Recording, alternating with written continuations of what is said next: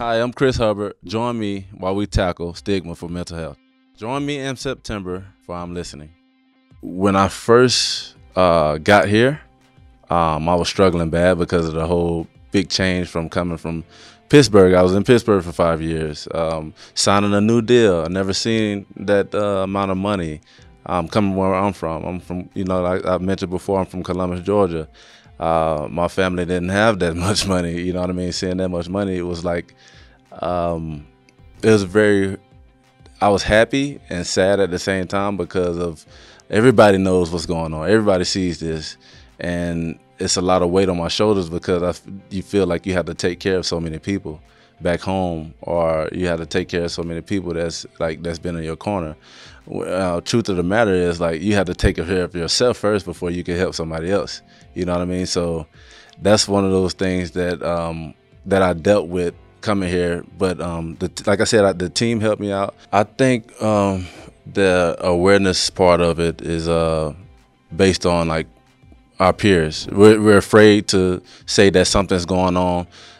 You're afraid of what they might say behind closed doors. You're afraid of what other people might say. You know what I mean? Those are some of the things that you worry about and go through in your head. And that causes another mental stress as well, because you're so afraid of what people might say. That adds more and more stress on your body, and physically, mentally, and emotionally. I've dealt with those things, but I'm like, man, it's time to like save other people as well. And just being that public role model, people will get the idea of like what's going on, and then start looking into it and researching more about it, and maybe they can get help. My advice to anyone that's struggling with anything, depression, anxiety, emotionally, anything like that, I just would say to them that, you're not alone, that you can seek help at any time. Don't wait till it's too late before you get yourself down deep in a depression that you can't get yourself out of.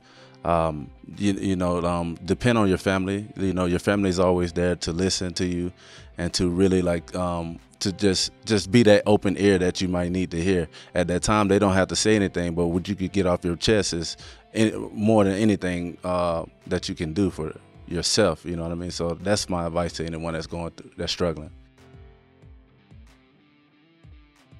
Check out I'mListening.org for more information. Take a minute, save a life.